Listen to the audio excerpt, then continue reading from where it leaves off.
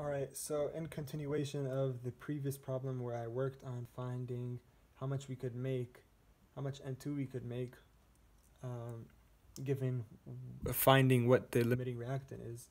So now we want to find how much of the excess reactant would be left over. So we have two options. One of them was the limiting reactant. We're left with the other one being the excess. So that means if we found that copper oxide was the limiting reactant, and you want to find how much of the excess are left over, well, you have to see, so right here we produced a maximum of 0.1894.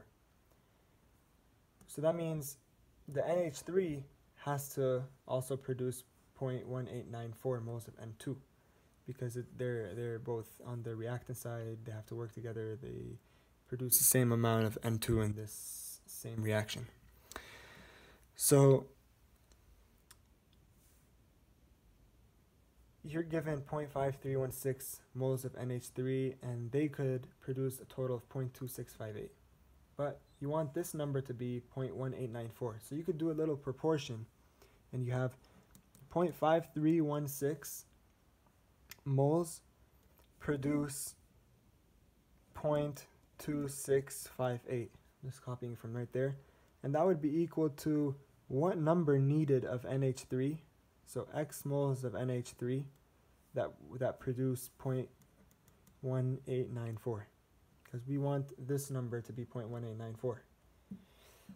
So you just cross multiply and then you would be left with, once you cross multiply this side here, you have 0.2658 times X, and that would be equal to these two multiplied by each other, and then that would be, using the calculator, 0.5316 times 0.1894, and then we divide by, so this is 0.100685, you divide by this number on both sides, and then your X would be equal to, okay, so we're dividing by 0.2658, would be 0.3788 moles, and that moles of NH3.